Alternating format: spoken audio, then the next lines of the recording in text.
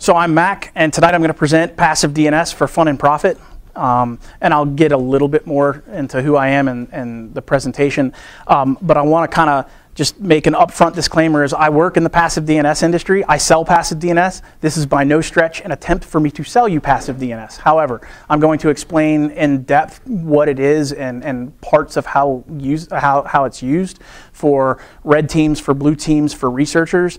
And it's kind of a two-part presentation. The second part, which I'll give on another night, is more like practical examples.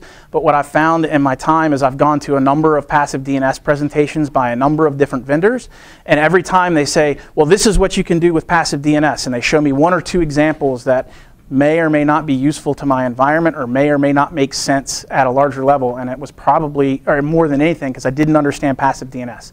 So I'm going to start with that. There is, however, a small disclaimer in that any opinion, viewpoint, thought, observation, dissertation, or hallucination expressed in this presentation that makes one feel uncomfortable, provokes thoughts, borders on controversy, is different from or contrary to the opinion of anyone in the audience, or is proven to be factually incorrect at a future point in time, should not be misconstrued, taken out of context, judged to be intentionally injurious, or assumed to be delivered with malice, but should instead be viewed as a good faith effort on the part of the presenter to inform, educate, and incite discussion between all the entities and individuals who for some unknown reason hated themselves enough to be employed within or interested in the asymmetric and seemingly unwinnable fight that is the practice of information security.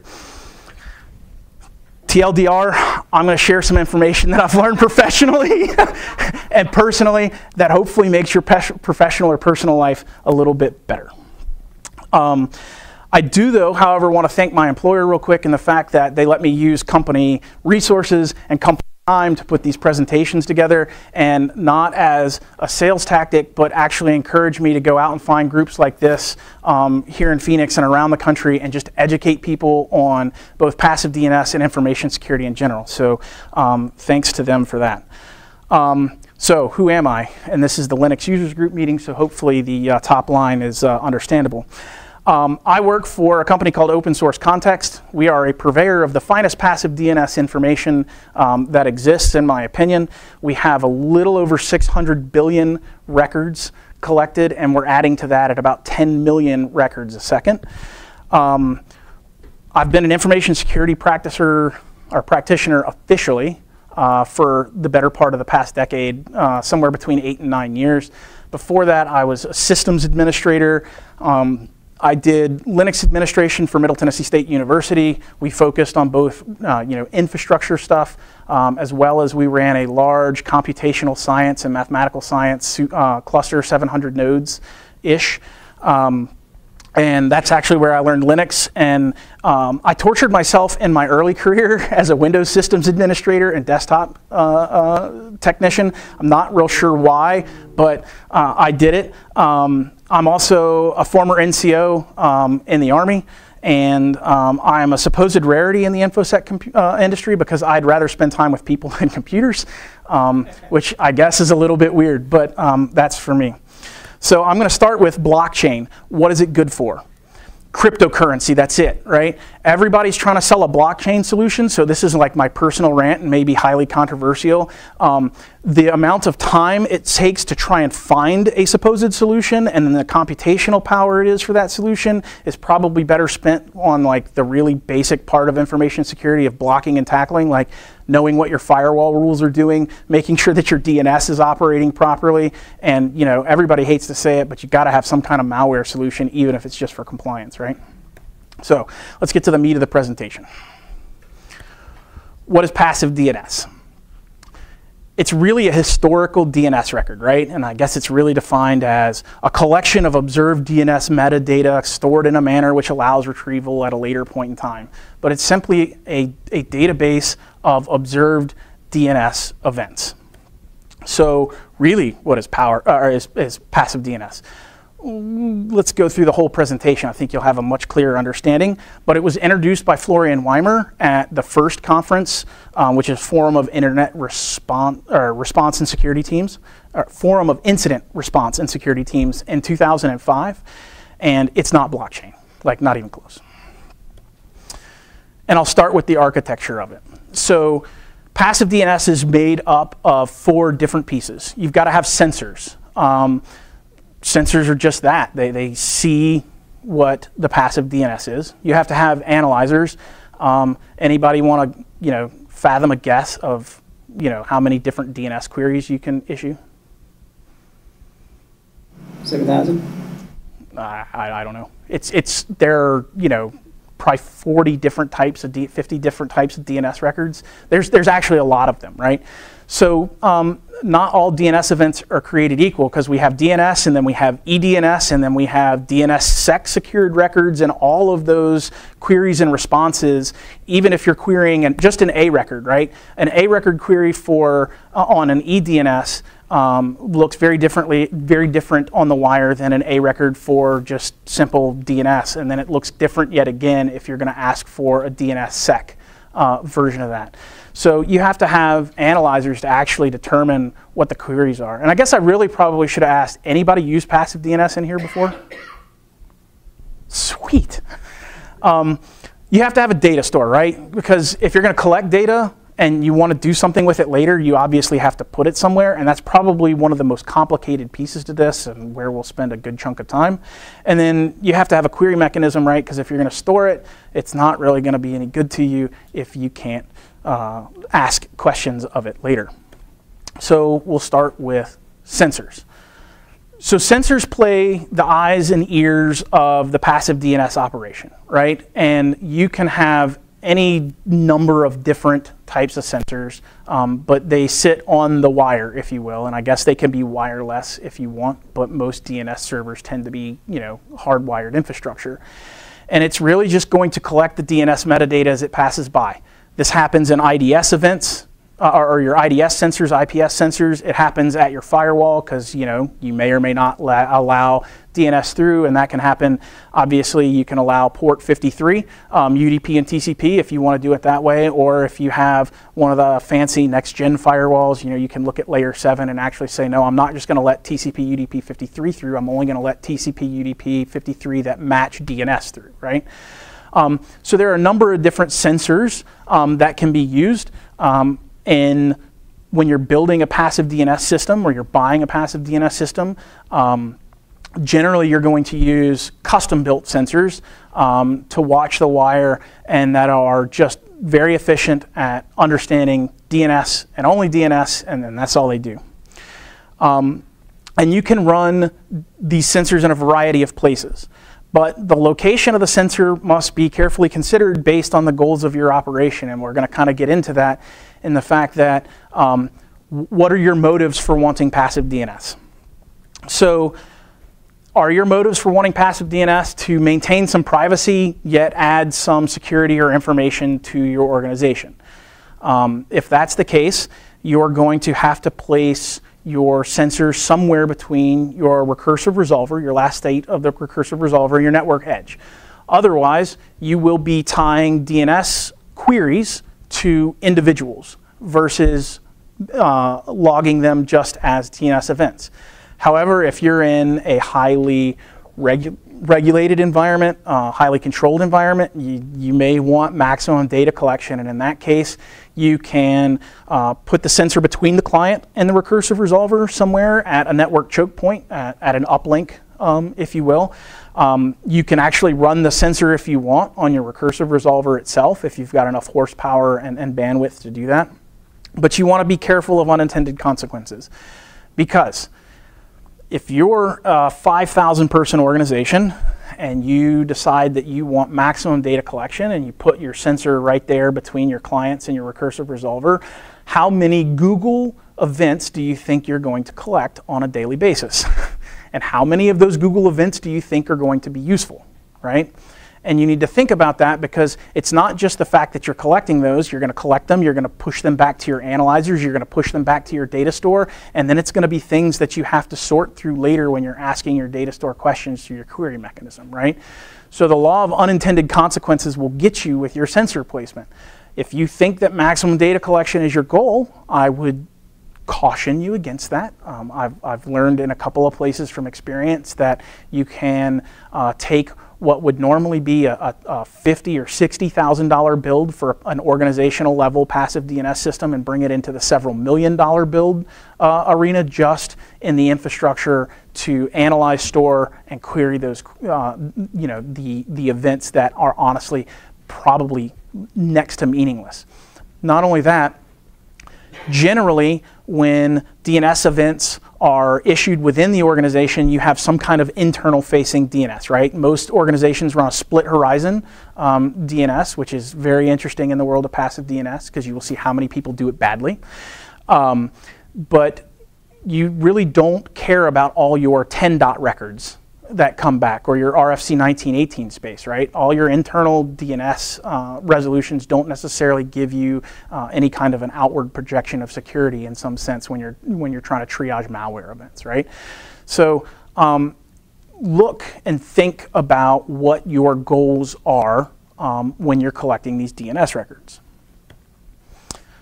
The analyzers. You need to match query requests with query responses, right? So I send out a DNS query for google.com. I should get back a 174.225.16 type address, I think is the primary Google.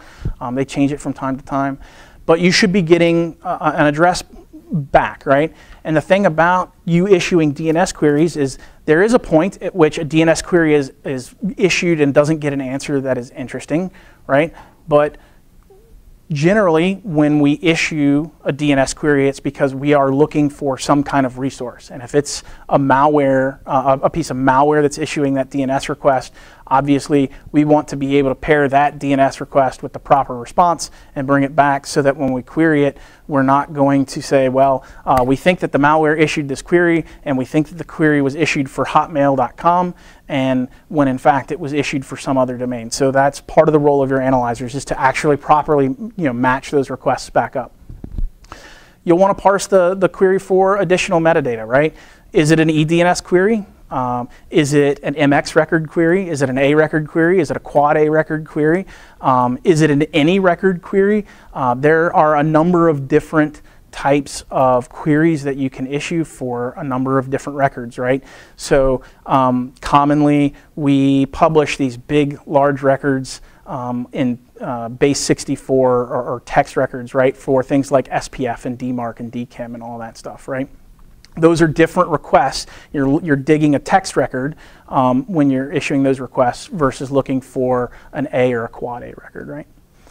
And then you have to transmit that parsed data to the data storage system. So you have to have several points of capacity on your analyzers. You have to be able to receive the data, so you have to have enough bandwidth to get it in, and you have to have enough processing power to actually listen for the data to come in. Then you have to have enough power and processing to be able to either analyze it right there or transfer it into an, yeah, what's up?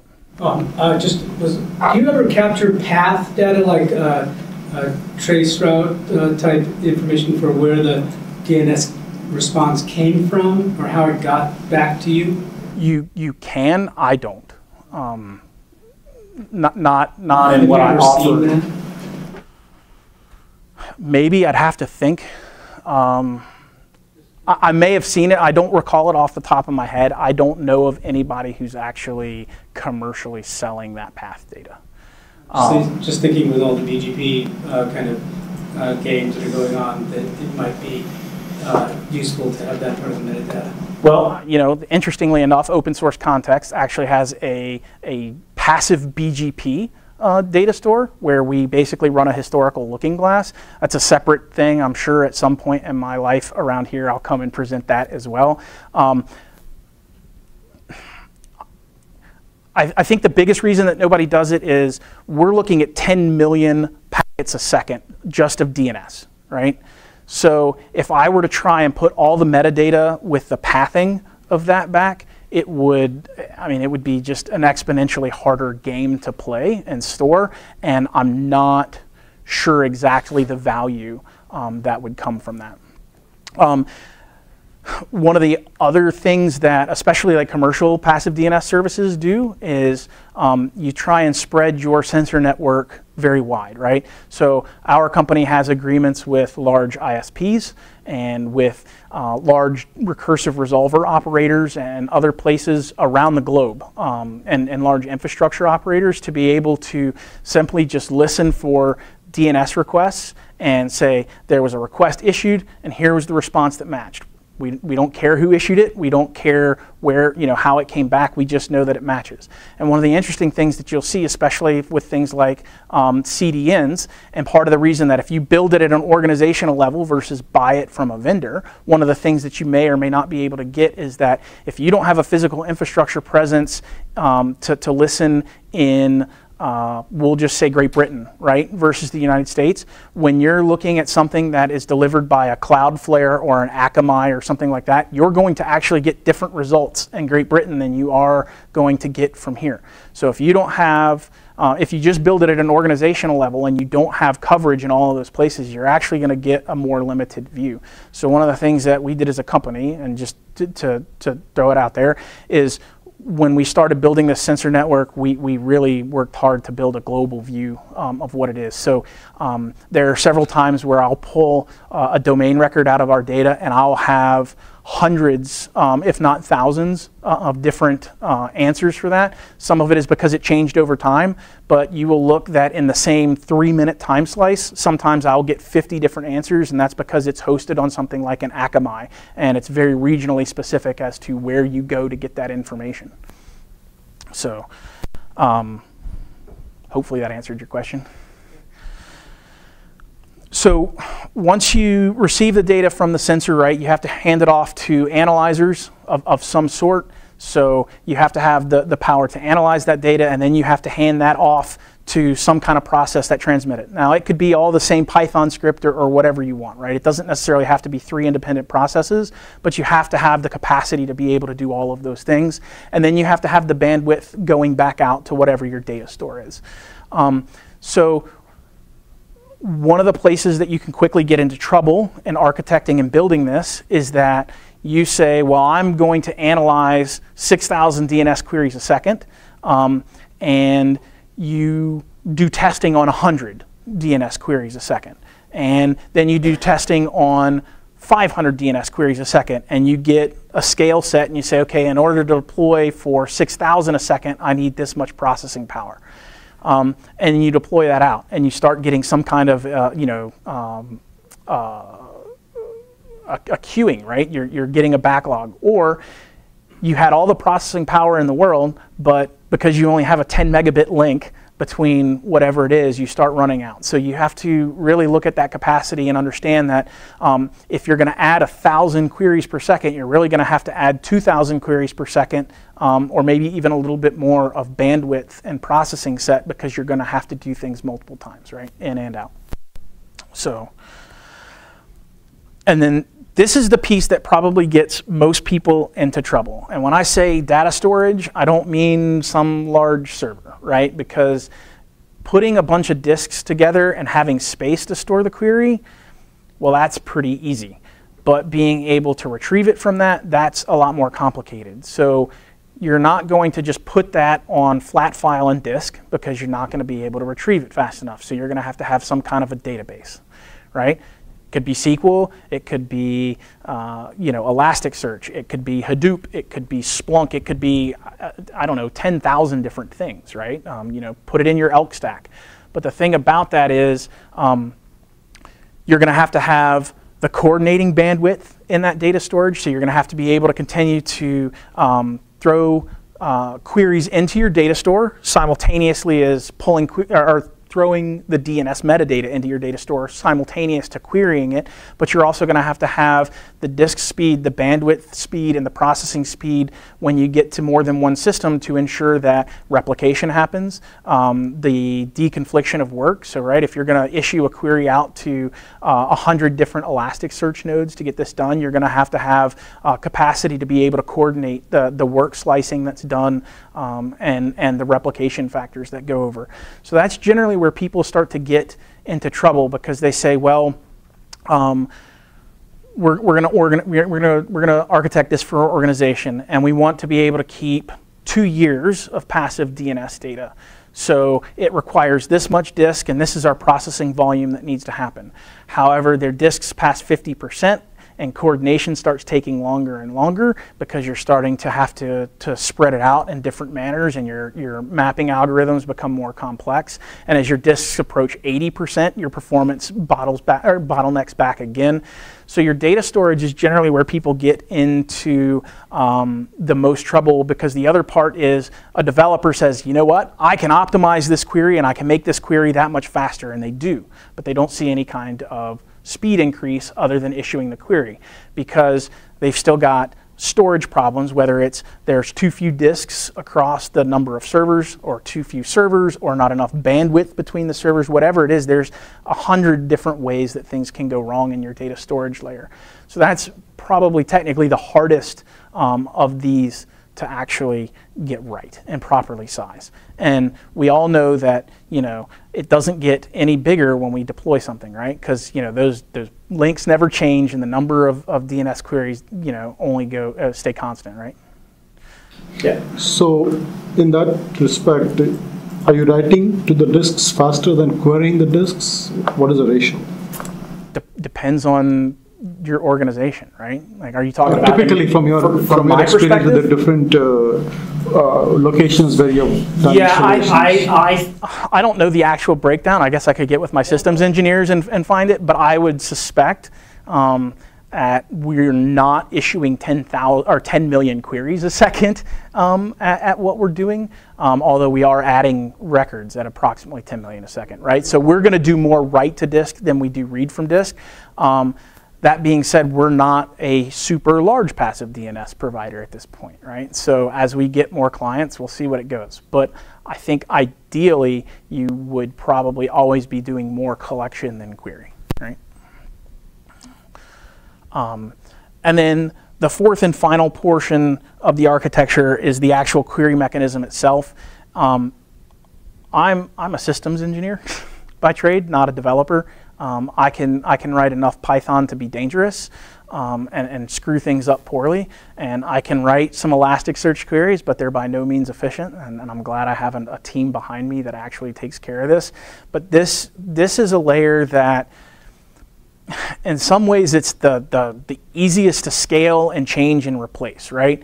Because you can write an API and to your users, that API may never change, but you could change it 100 times on the back end, right? But the structure of what you issue at it doesn't change.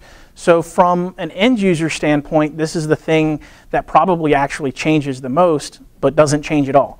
I.e., I use the same interface, the same web interface, the same HTTP post or whatever it is, my API, in order to issue my request. But on the backside, this is where you can get huge efficiency gains, and you can do things like, okay, we're just going to load balance this, and we're going to have multiple query servers, right?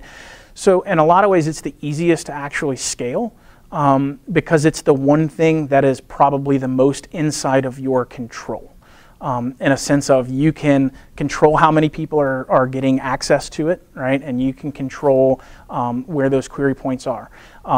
Generally, as a security team, you don't have control over the new branch office that stands up in California or in Washington, D.C., or wherever your next branch office stands up that adds more queries to it. You don't control the next web application that your company puts out, or whatever it is that starts to cause requests. So those are generally not in your control. So the sensors are sometimes hard to plan for because you might add a lot of them.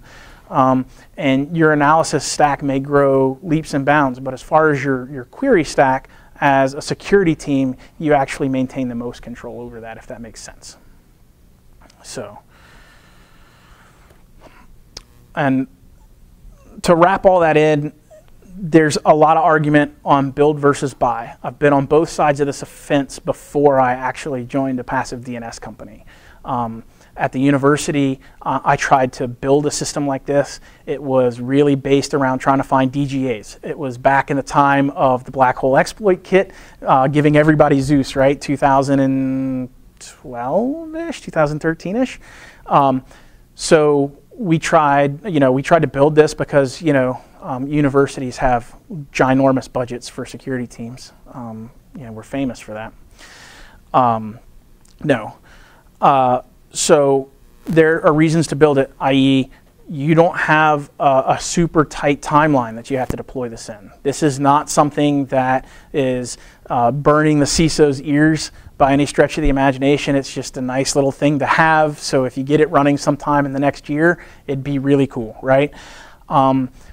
You have limited needs for passive DNS inside the organization. You're doing it for maybe monitoring and operational reasons more than you're doing it for security reasons. And you might want to build it because you have a lot of expertise in network operations and middleware development and storage technologies and security tooling, right?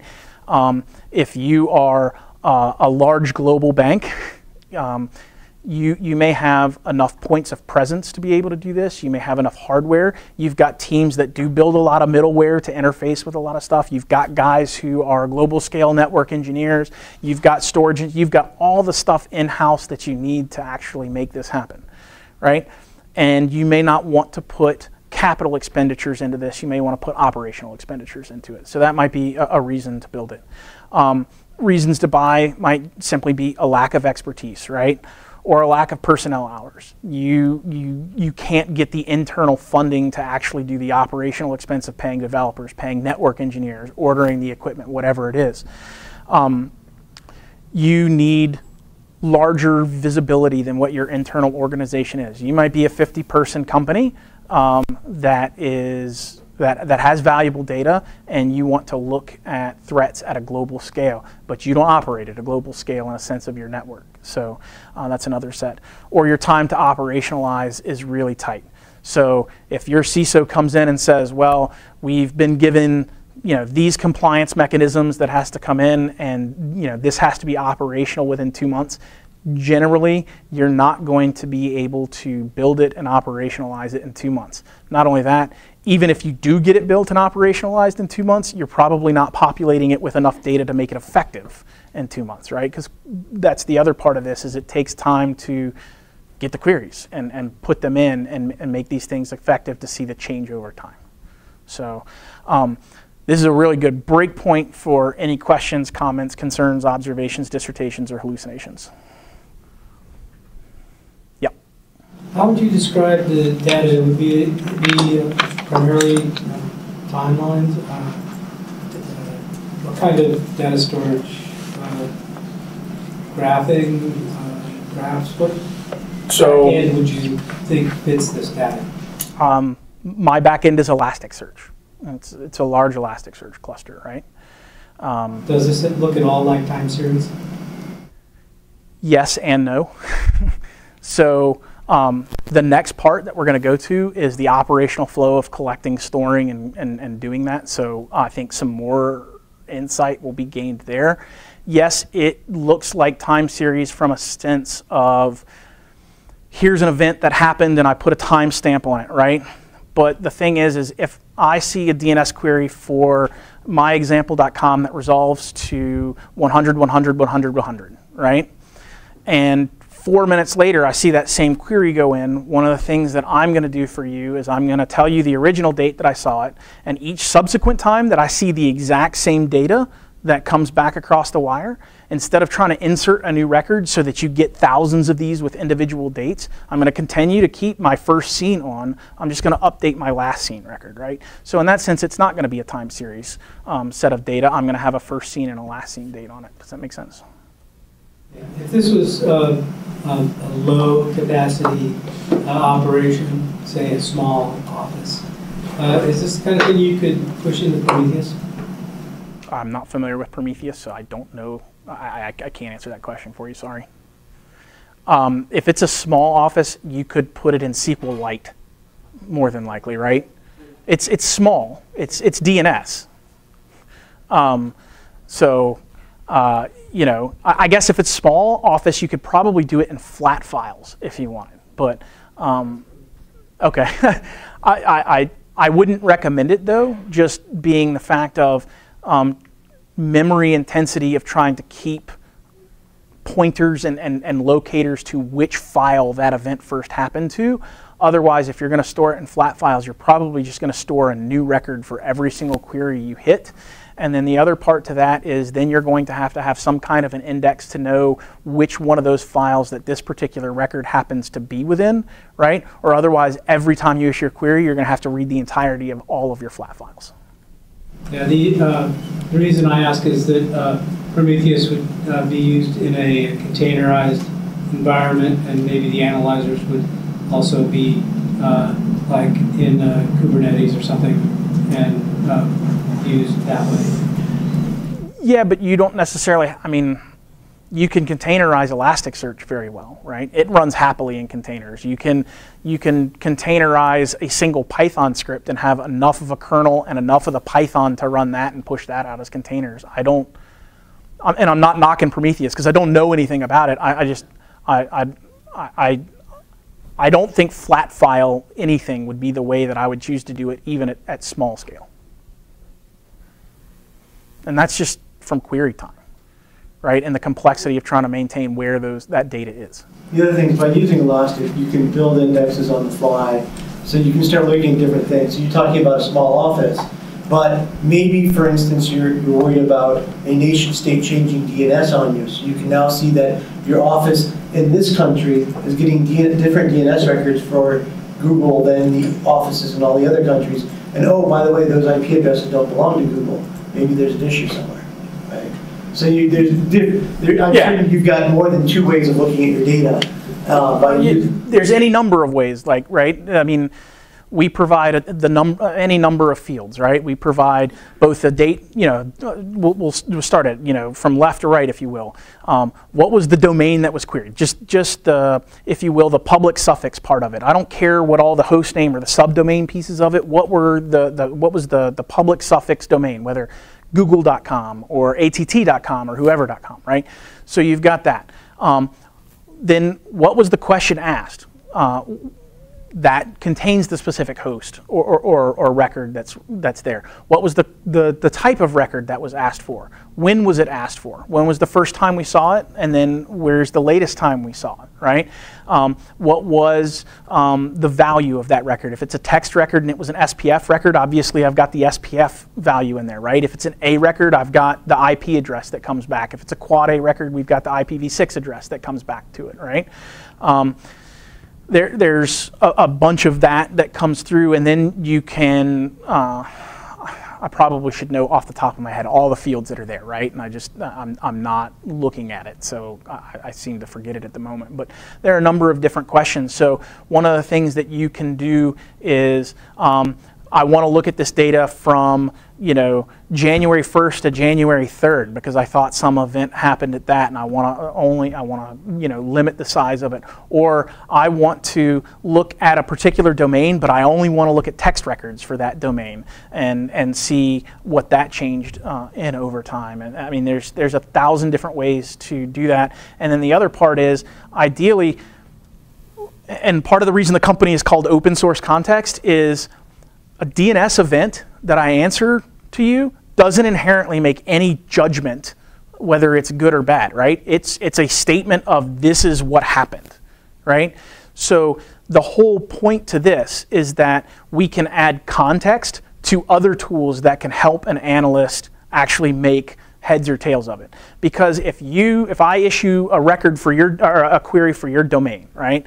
And I go back into my system and it comes back and it tells me this was the IP, 100, 100, 100, 100 was what came back, right? I can't tell you whether that is good or bad. I can then go and do more whois lookup and see if the ASN comes back to your company, or whether it's a cloud environment that you're hosted in and that's proper or not. But the DNS record itself doesn't inherently say anything other than this is something that happened. So what happens at that point is you can bring it back into your SIM or any other of your data analysis and triage tools, whether it be Splunk or whether it be QRadar or whether it be your Elk stack. And when an event that doesn't meet normal conditions happens, right, and there's an IP or a domain event in it, you can issue a query back at my service and I will tell you, well, these are the results that I have and this is what it is. And you can see it changing over time. Or one of the other things that, and we'll get into it, it's in my blue team scenarios, is I'm going to query for my domain every 30 minutes, right? And the first time I do it, I'm going to get an entire storage set of what my records look like. And 30 minutes later, I'm going to issue that same query. Did anything change? Nope, it's all the same records. Great, it's all the same records, it's all the same records, it's all the same records. But next Tuesday, a new host name shows up that I've never seen before, and the security team had no clue that that host was ever there because a development team is standing up a new web application and decided to make it more public than they should have, or they did make it public, they just didn't tell the security team that they were doing it. They had all the right authorizations, but nobody knew it was coming out, right? So it's not, that doesn't necessarily mean it's a good or bad event, but it's it's adding additional context to a question. Depends on your environment, right? So the flow. Everything starts with a DNS query, right? So we issue a DNS query. The sensor sits beyond the DNS resolver at this point, right? It sits somewhere between the resolver and the edge. So the question is this a resolver cache miss? If it's not, the process is complete primarily because the sensor shouldn't see that, right? If you've already got that query cached, your recursive resolver didn't need to go up the next level, right? So there was no query issued externally. The client got a response. Your passive DNS system never saw anything. Process over, right? However, I got my yes and no miss. If it was a miss, right, we come out and we ask for a matching response, right? My sensor saw this. Here's a query. Do I have a matching response yet? Nope. I'm going to loop back. I'm just going to wait, right? I'm going to wait for my matching response. At some point, if you never get a matching response, you're going to have to put a timeout in this process, and you're going to have to handle that exception in some way, shape, or form. You may store it, you may not, you can handle it 1,000 different ways. That's based on how your organization chooses to deal with it, right? But at some point, there's going to have to be a timeout in this so that you can flush it, whether it's, I don't know, 60 seconds or 5 minutes or whatever it is, but you've got a timeout event.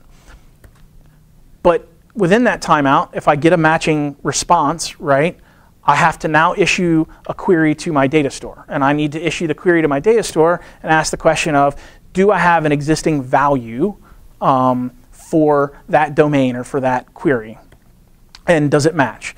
And if I have a perfect match on everything other than this is a new query, then we just need to issue an update to the time on that record of last seen, right? And that's the complete process.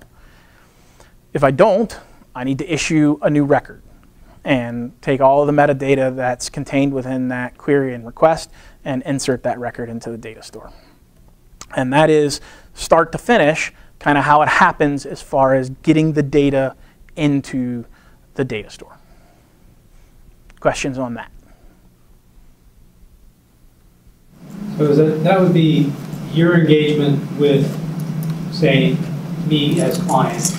No, that would be my engagement with my company, right? With all of my sensors that are around the globe, that is the flow that happens out at my sensor set.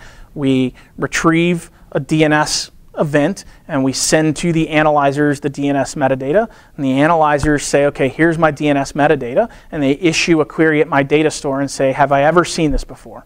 Oh, I have seen this before? Here's my timestamp on it. Go update, please. No, I've never seen this before. Here's all this data. Please go insert a new record, or I pass it off to a different process that goes and makes that, right, I queue it for a larger operation set and repeat the process. So if you got, I imagine a lot of the yes traffic on the final stage might be covering for cache that's timed out from your resolver. Exactly.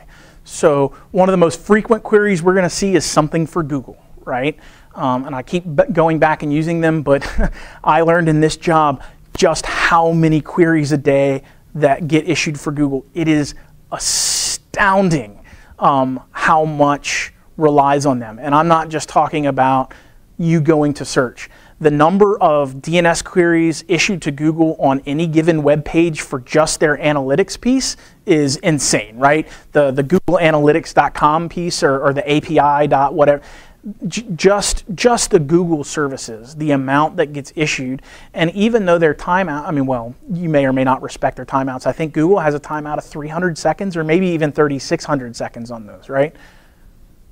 On that record, like I've been messing around with DNS on my home network. Yeah. And blocked one of the Google APIs. Yeah. And let YouTube run overnight. And it was 72,000 pings. Yeah. Oh yeah. It's like 12 hours. Yeah, and I didn't even, and I've seen this at scale, right? I worked for Hospital Corporation of America at one point, right? A little tiny hospital company of like 160 plus hospitals, you know, hundreds of thousands of endpoints, and I'm like, oh yeah, we issue a lot of DNS requests to Google. I still didn't really understand the scale of what Google does as far as receives in DNS requests until I came to work here, and just to process, like we dedicate specific resources just to the Google stuff because there is so much of it.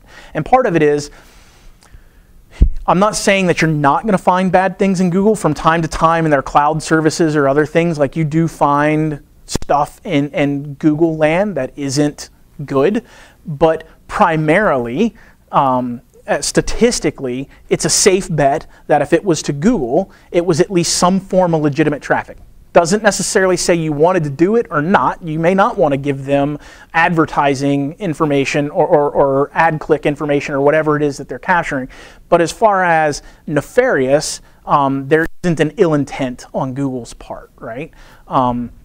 So if I'm going to, if I'm engineering a system and I want to be able to always handle, I don't necessarily engineer a system that is constantly handling my peak flow, right? Because that may be 5 times the cost of engineering a system where I can shunt Google off to a different Kafka topic, right?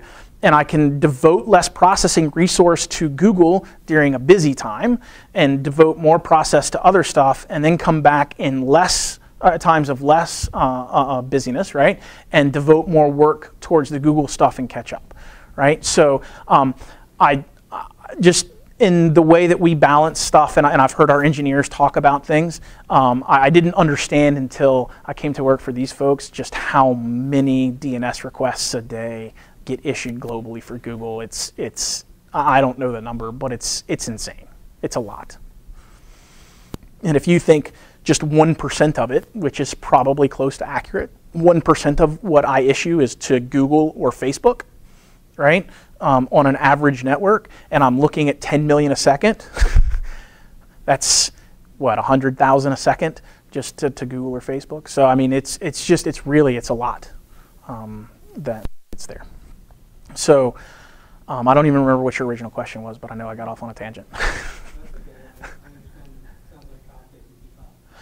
Well, I mean, yeah, Kafka is a great tool for being able to I call it queues because I came from the rabbit and queue world in a previous life. I make a lot of Kafka administrators angry when I say queue and not topic, right? I don't drink a flavor of Kool-Aid on one tool or another. It's just a tool. But I've made plenty of Kafka administrators crazy by calling it a queue. But one of the great things that I found about Kafka and being introduced to it is it scales really, really, really, really well. Right? It's, oh, well, I've got one Kafka server that's overloaded. Okay, we're going to throw 2 more Kafka servers at it. And it's like, who said anything technologically, sufficiently technologically advanced is indistinguishable from magic? Was it like Arthur C. Clarke or something like that, maybe? But to me, Kafka is almost one of those magic things because I've played with it in some lab environment. It's like, oh, I'm overloading a Kafka machine. I'll stand another 2 up and I'll just tell them that they exist, and like it magically load balances everything and makes people it's an interesting tool. It's not the only one for it. There are 1,000 of them, right? You can use RabbitMQ or any of the other type messaging protocols. But if you're going to do this, I would recommend standing some kind of a layer like that in front of it, because then you get a lot of flow control and granularity over what you're looking at and how you're looking at it. And the other thing that it allows you to do is dynamically add or subtract resources based on what your goals are and what your capacity is at the time. Any other questions? I'm running like way ahead of schedule here. So passive DNS for Blue Team. So I told you I was going to tell you how passive DNS works, and I think I've done an okay job of that. I don't know that I've done the most detailed job of it, and that wasn't the goal, but I think I've done an okay job of saying this is what passive DNS is. So let's talk about why and how we would use passive DNS. So I mentioned this earlier, which is the external monitoring of organizational DNS zones, right? What does my DNS infrastructure look like from the outside world?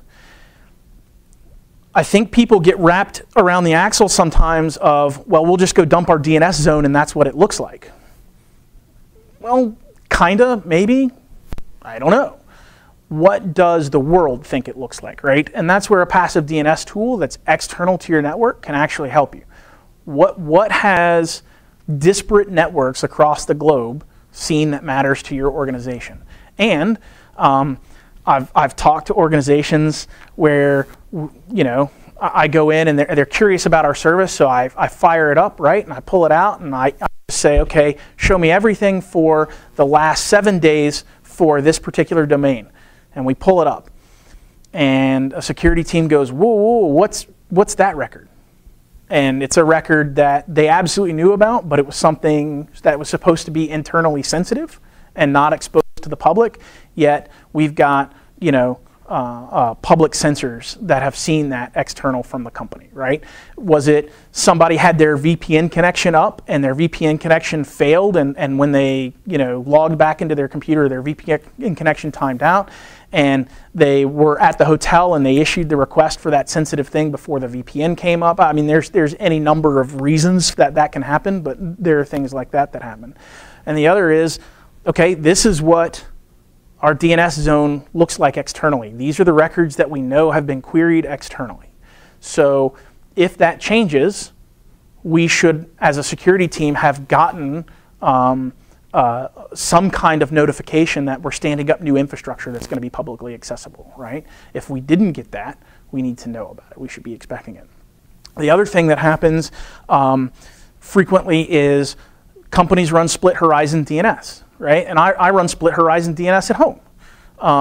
What my internal home network looks like when I issue a request for you know, webhost.myexample.com, if I'm going from the inside, I get an RFC 1918 space, right? Because it's all internally netted.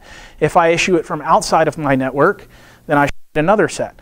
But if you go and look, it's amazing how many people have their DNS sets misconfigured, where when I can publicly issue a query for that host, not only do I get the external host address that comes back, but their internal resolver actually answers that question too and gives me their RFC 1918 space, right? And for example, I was looking not long ago, I issued a query at our set, and I said, hey, I want to see what comes back for 10.0.0.0/8 in the last 45 minutes, right?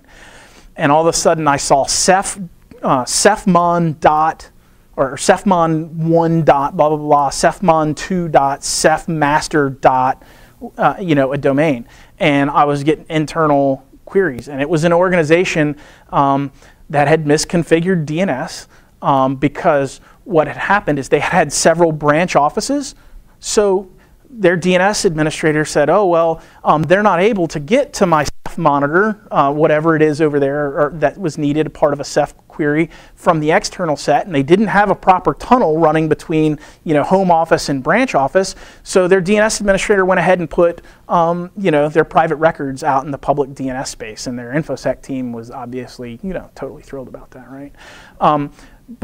And sometimes it's things like that, and people just don't think.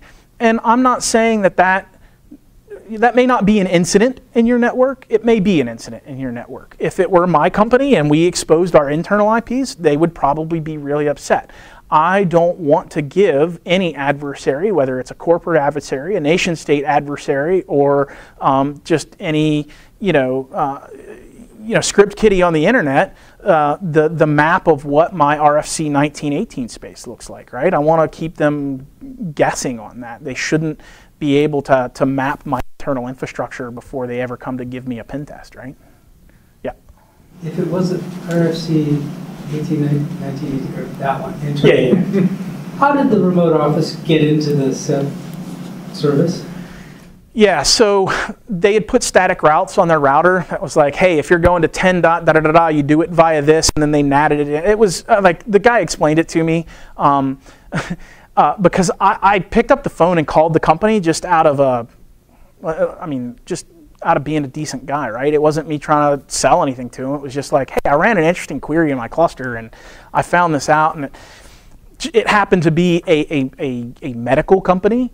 And it was a small one. I'd never heard of them before, but having worked in the HIPAA controlled space before, like I know it's heavily regulated. It's a real pain when things like that happen. I just picked up the phone and I actually issued out. I had a security chat. I issued out, does anybody know anybody at this particular company? And I got a post back on one of the Slack channels that said, yeah, actually I do know a guy over there. And I asked for the contact information. I called the guy, and he was he's really cool about it, but he didn't love the fact that his DNS guy had, obviously put out their RFC 1918 space in public DNS.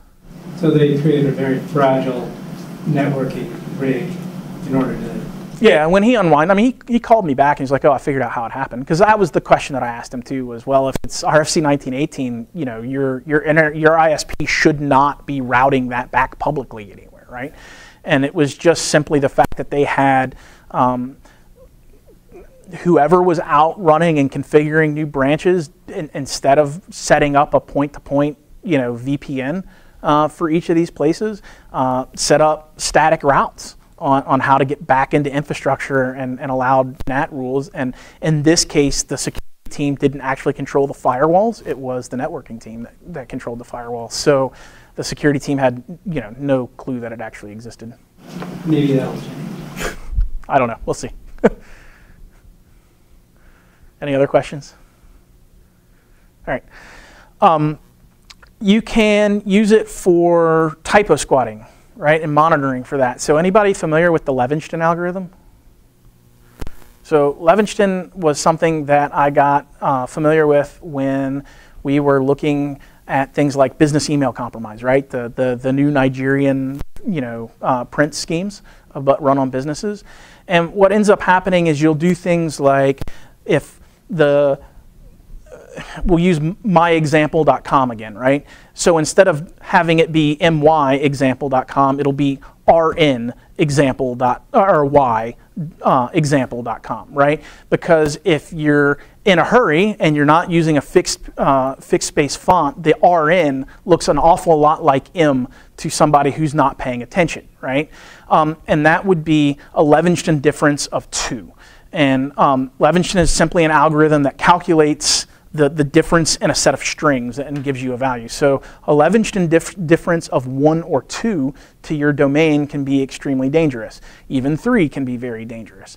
So there are tools like DNS Twist and some other stuff that are freely available on the internet where you can put your domains in there and it'll say, okay, well, these would be common typos for your domains. These would be common Levingston replacements for your domains. And so you can't enumerate them all, and some of them aren't going to make any sense, right? Because it's, the tool's doing the best it can to make some assumptions, but some of them are not going to be valid. So an analyst is still going to need to look at that. But you can come up with a list of domains that you think are extremely dangerous, that if they were to get to your customers or clients or people inside of your organization, whatever it is, you can come up with those domains. And they may not be registered, they may not be resolving at any point, right?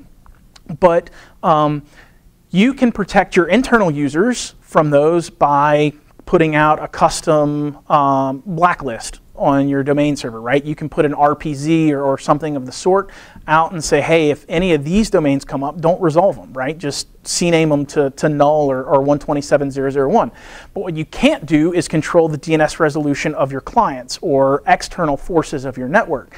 So in order to do, whether it's brand reputation or you know, triage or whatever it is, you can on a daily basis, you know, at midnight, run a look and say, hey, do I see any of these resolving? And if you do start to see them resolving, you can issue alerts and you can be proactive and you can do something about it. Whether you subscribe to a brand reputation and, you know, protection service, you can issue that to them, or simply issue an alert to your customers and say, hey, this is something that we have noticed. Please be careful when you do it. And obviously, you know, brand reputation is pretty big, but as a company, if I were your client, I would love it if you proactively told me, hey, you might receive a phish from here. We're on top of it. We're doing what we can do, but we can't do we can't control everything in the world. We may not be able to take it down right away. Pay attention, right?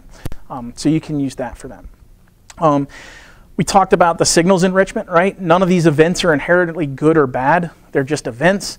You provide, but they can provide additional context and overview, right? So you can alert your signals with these. So if you see what was an indicator of compromise fired on an alert, right? You can go back and you can say, well, that was either an IP or a domain that was associated with whatever happened in that, and you can pull the domain history for it. One of the other things that you can do is, if you have a critical set of infrastructure, and we'll say that this is the IP of my load balancer to my uber critical company world ending event if it goes down or has a problem web service, right? If I'm constantly monitoring that and all of a sudden my 100, 100, 100, 100 becomes 110, 100, 100 because somebody's gotten some DNS hijacking or something like that, I can also fire an alert on that. Whether that event is good or bad is not for me as a passive DNS service to tell you, but I can tell you about the event and add context to something that's going on. And that kind of goes back down to the, I can identify cases of misconfiguration versus attack, right? It's conceivable that 110, 100, 100 was somebody fat fingering a DNS change that was supposed to be 100, 100, 100, 100, versus if all of a sudden it was 206, 202, 14, right? That is definitely something that is more likely foul play versus the fat-fingered 100 to 10, right? You can use it in incident response, so for a fact, because your next-gen AI antivirus malware solution platform of whatever so choosing you've deployed for compliance fires off and says, hey, we've got a problem here, right? You can use additional lookups to make a set of determinations and incident response as to what that traffic looked like over time and where it went and the like. And you can also use it in some degree for actor attribution, right? So we all have seen the case where we get a generic malware event firing, right? And it's Trojan.A Gen 4. And then you see a Trojan B Gen 6. It's two different pieces of malware that were targeted at two different systems. Maybe one was targeted at an exploit that only existed in Windows XP. The other one was targeted at an exploit that only existed in Windows 10. Who knows, right? There are 1,000 different reasons that could happen. However, they all came back to the same infrastructure, right? So seemingly unrelated events, because they were two separate pieces of malware, tie back to the same infrastructure. If that's happening over and over again, it may not guarantee that, but it can add some context in that you're dealing with a common threat actor that's deploying these things at you. Any questions about how else it could be used in Blue Team or comments? I'd love to hear if you have more and different use cases for it.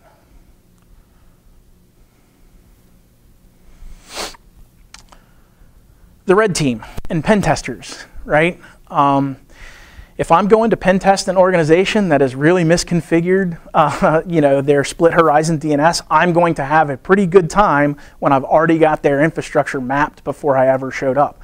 Or I may even say, me as a pen tester, I'm going to add value. I'm not going to give you a pen test yet because you've got some things that you have to fix that are critically wrong before I ever come in to pen test that, right? And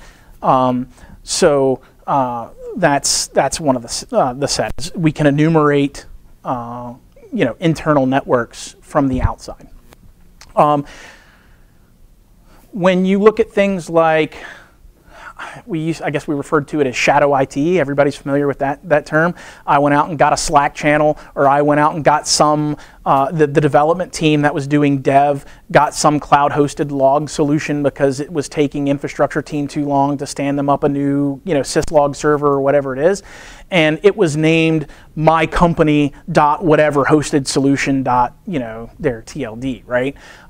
So you can go out and you can look for things like that. If you're going to pen test a company, you can look for it as a blue team too, to potentially find, mycompany.slack.com because somebody set up an unauthorized Slack channel because, the Microsoft Link server that, everybody wanted to use didn't run properly or whatever it is, right? So you can look for those kinds of things.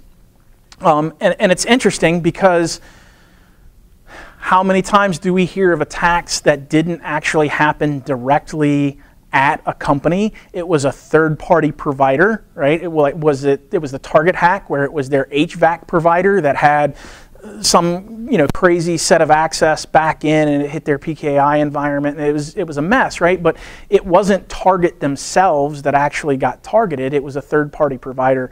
So if they're enumerating your company in those third-party providers, right? Your pen testers got to broaden the scope of how they attack you, and you can't necessarily control the weaknesses in your cloud provider's game.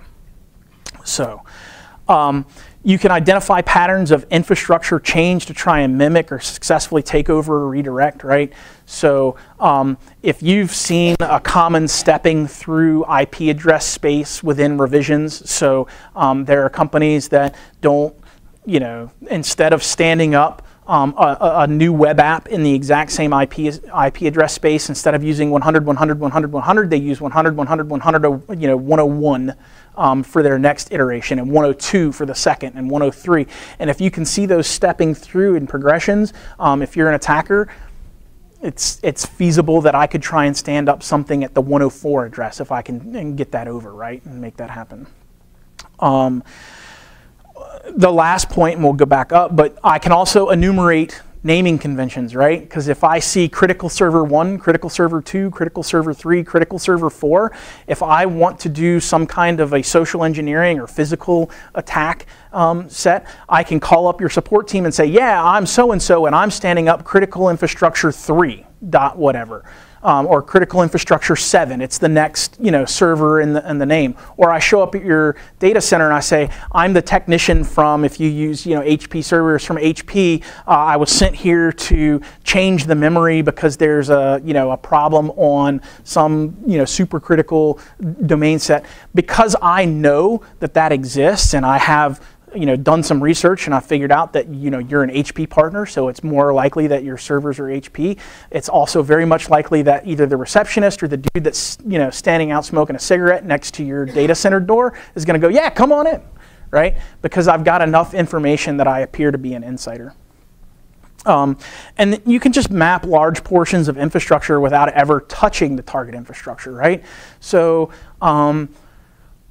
I know that in the past, I've talked to organizations where they were tipped off that a pen test was coming because the pen tester, the first thing that they did was nmap a whole range of hosts, right? They issued very noisy nmap requests, and it didn't look right.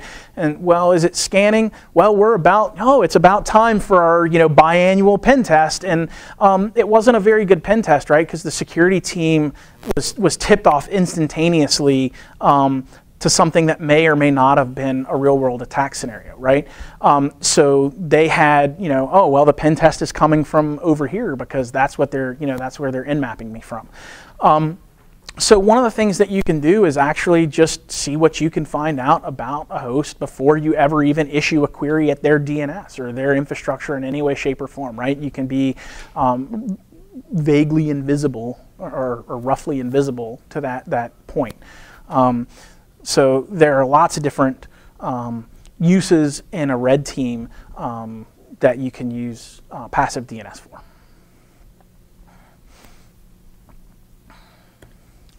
And then researchers frequently use passive DNS, right? what did the malware do over time? What were the tactics, techniques, and procedures, the TTPs of this particular crew?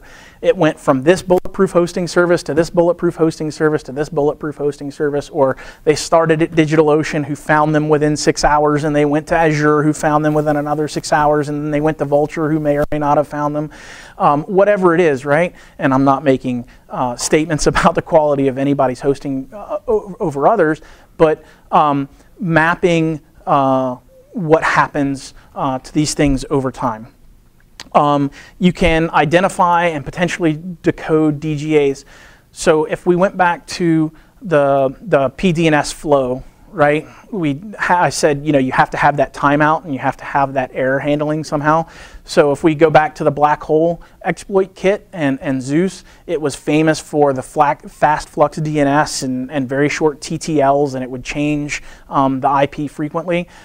It was also famous for the fact that it would look for several hundred domains across a day, but they would only register one or maybe even two of them, right? But if you wanted to find the seed for all of those domains and potentially undo their DGA and be able to prevent it going forward, if you're storing all of those requests, even the ones that don't necessarily get a response, and maybe even very specifically flagging the ones that don't get a response, it is feasible that with some smarts and some computational power that you can reverse engineer whatever the seed or set that they're using to generate their DGAs are, and not only just protect your organization, but as a researcher, you can issue alerts and protect the broader internet against it, right? So there's that. We covered it a little bit in the blue team, but the attribution of disparate events based on common infrastructures or techniques, right? It may be two completely separate pieces of malware that are reasonably well encoded so that you don't get great looks at the internals of the malware. However, they happen to always kind of come back with the same methods of operation, in the network side of things, or they're always coming back to the same cloud hosting provider or whatever it is. You can frequently, without actually having to reverse engineer their actual code, you can bring that back and potentially map what is seemingly disparate events to that set. And then a global view of DNS. Who uses Akamai, right? Or I don't know there's any number of questions that you might want to ask as an academic researcher about how the internet works. And one of the things that you can do with passiveDNS, as opposed to trying to buy a VPS in every country or set up infrastructure at every country, you could buy access into a passiveDNS service that has that already for you and issue queries. That's potentially a much easier and better use of your time and money, right? So there's that. And at this point, any questions, comments, concerns?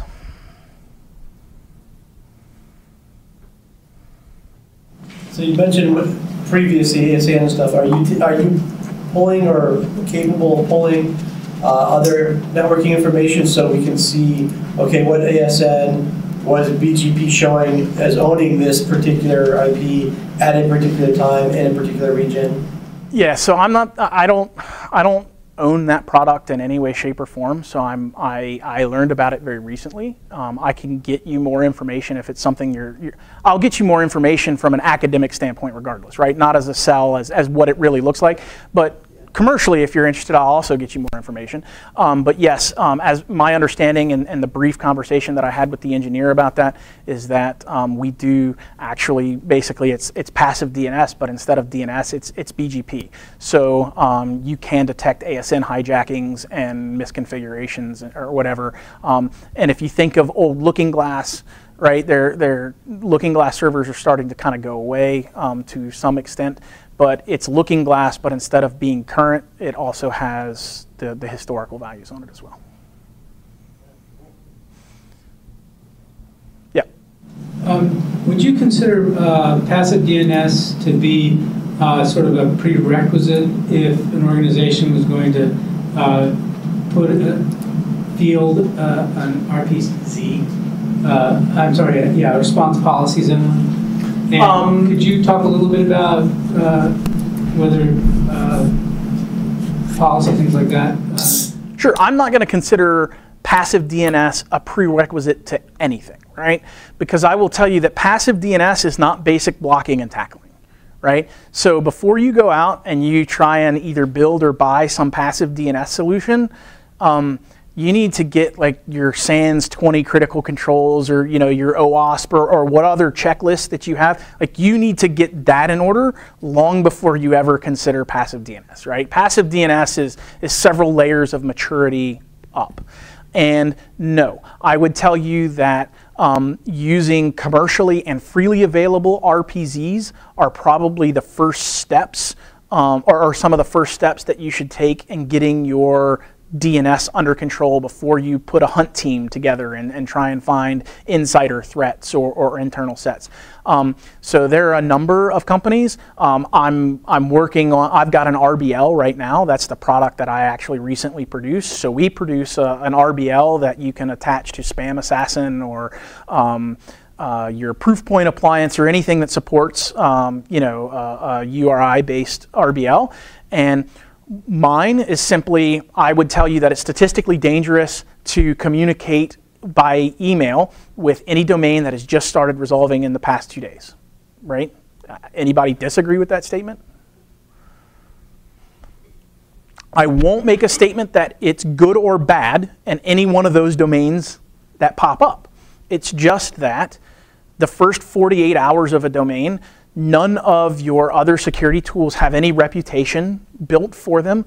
They may be fresh malware domains. They may be fresh lookalike domains. There could be any number of things that are there, and nobody's had a real significant chance to make a decision about that. So I publish an RBL that says any domain that I've seen for the first time in the past 48 hours goes in this zone, and you can query that, right? And say, okay, I'm not going to accept or allow email to that domain. There are plenty of good domains in that. That it's the cost of kind of doing business. It's just that we can stay. And John Bambanek, who's a friend of mine, and a really excellent topic, or a really excellent researcher on the topic of DGAs and some of how bad a domain is and when it hits certain spam lists and everything else. John can talk to you about that for days, and he's really smart about that. And he's shown me the math and the research that back that up to the point of where I convinced my bosses that I think it was a very bad idea, and then we did some looking and we found that statistically it is a very bad idea, and that you're probably not going to cost yourself large amounts of business by blocking those emails, right? So that would be something in the first part of that. You don't have to subscribe to a full-on API access to a passive DNS service to get those and put those on your mail appliances, and there are other feeds that you can do for RPZ to do the same thing. Just for the room, could you explain RPZ and how they would fit in with DNS infrastructure, just in general, not just kind of? Sure, I'll walk you through it start to finish in Bind, because it's really easy, right? And it's roughly the same whether you're going to use Power DNS. Now, if you're using, I don't know much about Unbound, but I know that a lot of people use Unbound and DNS Mask for that, but I don't use them much, so I don't know much about them. But for Bind, you can walk in and you can literally define response policy zone, right? And you can tell it what the name of the zone is. And then you can go and build a zone file for the response policy zone, and it looks very much like any other zone file. It's got a host or domain, and generally you're going to have fully qualified domains in this, right? But you've got the host and domain, and you can either issue an A record of 127.0.0.1 or any other non-resolvable type sinkhole address, right? So you could issue it 10.0.0.1, and you could have a listener in your network that anytime something touches that, you know that it had an RPZ violation and you may need to look at it, right? Or you can simply CNAME it to like dot, right? So in Bind, if you CNAME a record to dot, that is a response policy zone. It just issues an NX domain response, right? That's its default encoding for that. So a response policy zone, Paul Vixie, I believe, was the person who really kind of pioneered this and put this out, and may know Paul Vixie from VixieCron, or formerly of ISC, one of the maintainers of a root server for a number of years, one of a large contributor to Bind as software. And Cricket Lou. Say again? Cricket Lou. He was the other contributor. Okay, I know Paul, and that's why, but I'll give him where. But I believe that he was the one who kind of came out with the RPZ concept, right? And he referred to it as DNS firewall, and I can't remember whether it was Black Hat or DEF CON that he presented it at, but it was one of those a number of years ago where he kind of rolled out the concept, and that's actually RPZ at its almost in its entirety, right? It's not really even an overview. That's how you would get it done. He recently made comment on the Unbound list offering up RPZ to anybody who would send traffic his way. I don't know if that's an interest to yours, but it was. It's interesting to me, as me standing here behind this podium as a Linux user and as a person who runs a network. I'm going to make the same disclaimer though, that Paul offers some competing services through Farsight DNS to me. So I don't want to anger anybody, him or my employer. I'm going to say that Paul is a great guy. He's a smart guy. He has come up with some amazing things. And fortunately, Paul is a person that has contributed back to the community to allow other commercial operators and non-commercial operators to gain benefit from his ideas. Yeah, the thread was basically started with a question about whether Unbound had the ability to use RPZs, and the responses were that, yeah, it could be that it's not part of the core product from what I understand. And part of the response was sort of if you want that kind of service, we do that. Gotcha. Yeah, I like I said, I can't comment specifically on Unbound using it because I don't use Unbound as my resolver. Any cases that I've stood up, I either use Bind or passiveDNS, and passiveDNS is passiveDNS kind of a pair with Unbound. I don't know. I haven't used Unbound, right? Maybe it does, maybe it doesn't. The draw for me in having used passiveDNS a couple of times is that it will use a SQL backend, right? And you can make zone file changes without having to reload them. And if you're reloading very large zone files, like I will tell you that that 48-hour zone file that I maintain ends up being several million domains. So we're adding anywhere from 1 to 1.5 million domains every 24 hours to that list. So it ends up being somewhere between 2.5 and 3 million entries on any given day that I maintain. And I'm running a fairly large bind server that is well resourced. It still takes several minutes to reload that file every hour when I change it, right? So I have to stagger infrastructure in order to maintain, uptime, right? So some... You purge out the old records every midnight? No, I purge out, I do this on an hourly basis. So I look at everything that I've seen that's new in the past hour and I add it, and anything that is now over 48 hours old, I purge those records, right? So I do this on an hourly basis, and part of the reason that I chose to do it this way is that I don't have to transfer a zone to you. One of the great parts about DNS is it's very fast and very efficient, right? So you don't have to try and reload those zones. It's on me to do it because they're very large. So you can just use them and query. But my point being is there are times where I've used passiveDNS in the past because it's a large set of zones. Or multiple zones that are very large, and instead of having to reload, fully reload zones with passiveDNS, you can actually just change the SQL database, and when the query comes in, it's either in the SQL database or it's not, and then if it is, it responds back the value. So you can quickly make individual changes depending on how your passiveDNS infrastructure is configured without having to reload the entirety of the zone. And it has a pretty good, I guess somebody's done passiveDNS admin type set. There's a decent GUI if that's your flavor of working that you can use to administer it.